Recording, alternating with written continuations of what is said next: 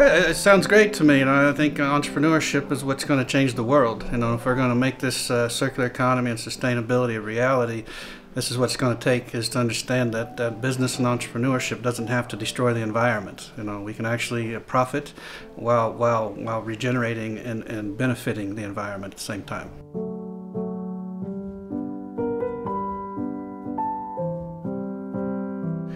Yes, I think, we're in the emerging hemp industry in the United States and globally, and we believe that it is probably the most useful plant for humanity going forward. And so for us to really achieve sustainability in a circular economy on Earth, I believe that cannabis will be one of the #1 inputs to achieve that goal.